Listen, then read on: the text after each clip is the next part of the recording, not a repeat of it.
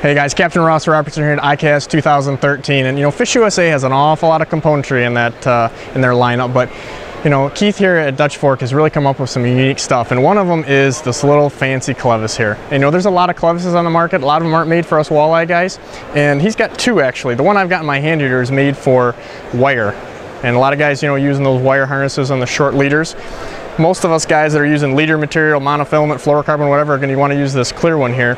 And it's really neat because everybody's had those blades, you get in the holes not quite right. You're using a size 2 and the Clevis you like works great, or then you go to a size 8 and it just doesn't work. Well, you don't want to tie up a whole bunch of different rigs. So what we've got here with the Dutch Fork is really unique in that you can just get this thing on, even on a big number 8 like that simple.